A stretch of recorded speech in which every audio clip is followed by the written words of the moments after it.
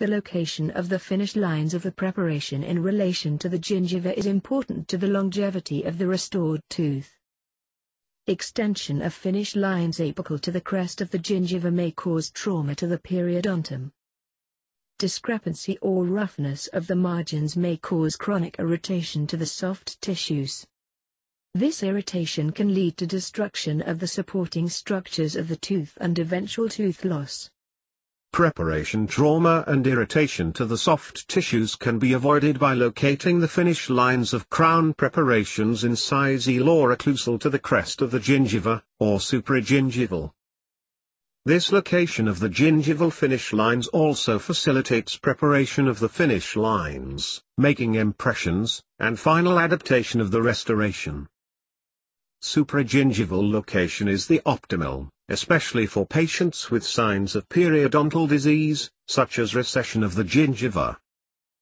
However, before supragingival location of the finish lines is decided upon, the following factors must be considered.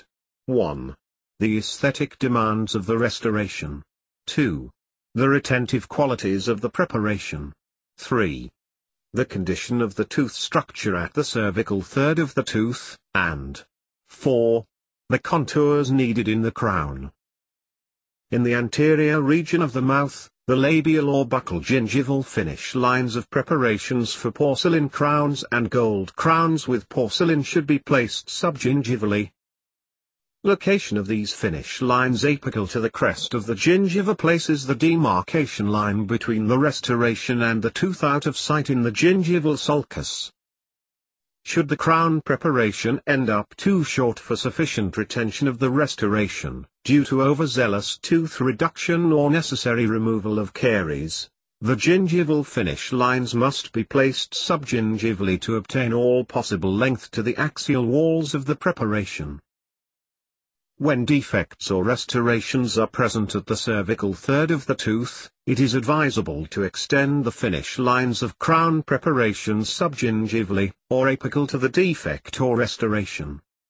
Subgingival placement of finish lines is necessary in most crown preparations for teeth that are to be used as abutments for removable partial dentures.